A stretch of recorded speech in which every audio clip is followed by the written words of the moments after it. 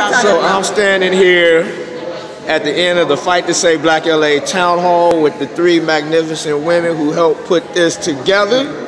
From ADOS LA, we have our sister Lorri, KJ, and Tiffany. So why don't you tell the people what this was all about today? Oh, me? Anyone. So really this whole thing was the brainchild of Billion, Fight to Save LA, and it was about bringing the black community together with the candidates so that we could see them and they could see us, and to give them questions that were from a black perspective, not some broad, universal, we gonna save the planet and the bees and the pets, and no, this was about us, and it was about us advocating for ourselves. That's what this was about.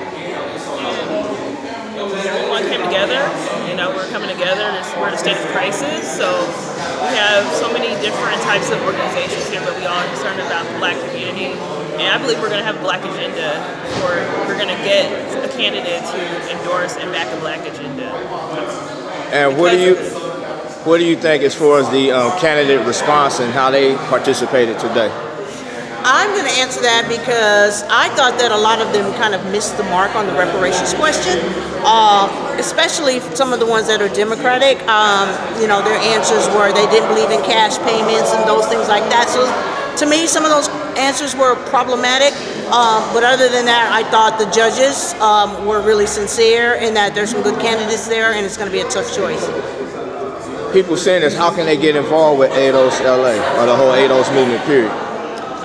ADOSLA.org if you're in Los Angeles. If you want to get involved with the movement, the hashtag is on social media, whether it's Instagram, Facebook, Twitter.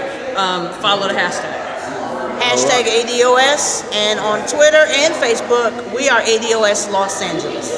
And we most definitely thank y'all for all the hard work y'all put into this. Thank you. Thank you. Good to you.